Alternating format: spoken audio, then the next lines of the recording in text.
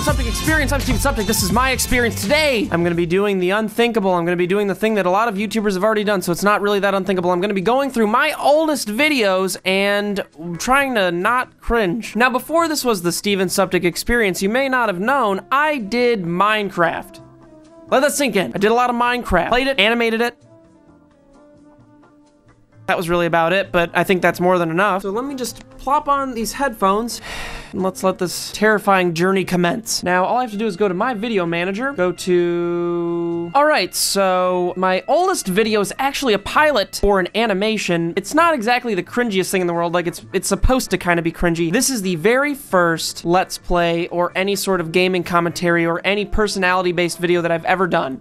What's up? What's up, and welcome to the Hunger Games as presented by... Pretty legit, there's a bunch of Hunger Games. My grammar is impeccable. How many years ago was that? 4 years ago. Hey, what's up, Reed? Why am I doing this voice? Proper grammar. Proper grammar. Gerber Berbers.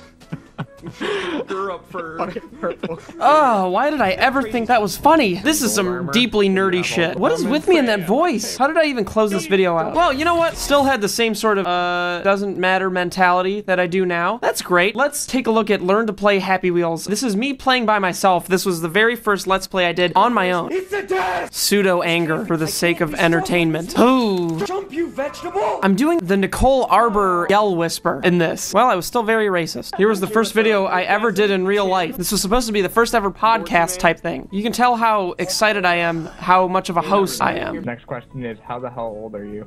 I'm 19.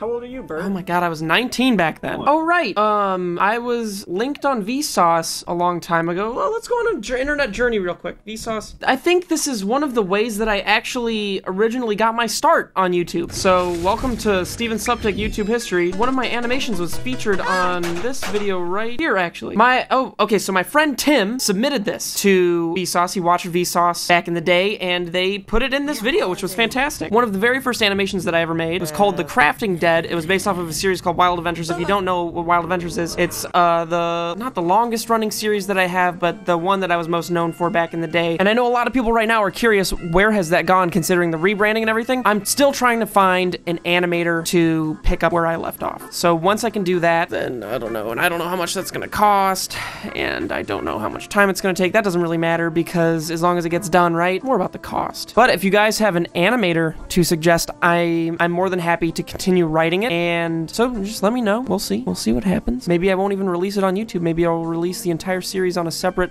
why wouldn't I put it on YouTube? I have terrible ideas. That was how I got my start. So you can see the right side of my face right here. Actually, if we zoom in on it, you'll notice just a huge red mark. Now this was where I skidded on my face from going downhill on a bike. I had that throughout real life videos from then on. Now if you'll notice from this video right here, it's my very first sketch that I ever did. It's called Monday Morning, and it really put me on the map. If you think I'm ugly now, just wait until you see this. I'm a gross vagrant. Just wait until I pull the blankets off my face. What? That actually sort of looks the same, damn it. Look at my hair. Look at my bulbous face. No exercise, junk food. Look at this. Look at my complexion. Look at my chubby ass cheeks. And for the winning shot right here, look at this. Okay, so as you can see on the right side of my face, on my cheek, there's some dry skin from my lack of knowledge surrounding facial cleansing, scrubbing, facial cleansers, facial scrubs, and moisturizers.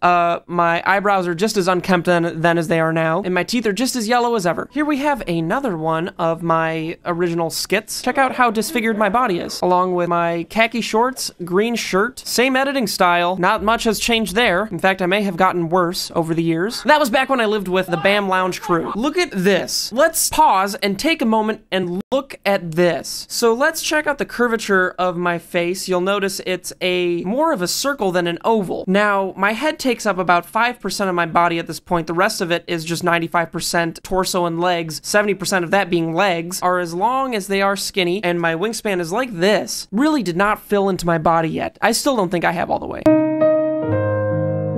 So this was a promotional video for Bam Lounge back in the day. Check this shit out. That was me. Holy shit. Besides the point. I was tan back then, kind of. So check out my ability to cut off the entire top of my forehead. Production quality was not my strong suit back in the day. Okay, supposedly this video is incredibly awkward, it says by the title. Look at that hair. Look at how greasy it is. It's greasier than it is now. Okay, so this video is essentially me watching my friend work out. Actually, you know what? I've done weirder videos lately. Now if you'll skip to 1 minute and 35 seconds in. Okay, I don't feel like I haven't changed that much, to be honest. And here was the video that changed everything for me. It's called the Stofers song.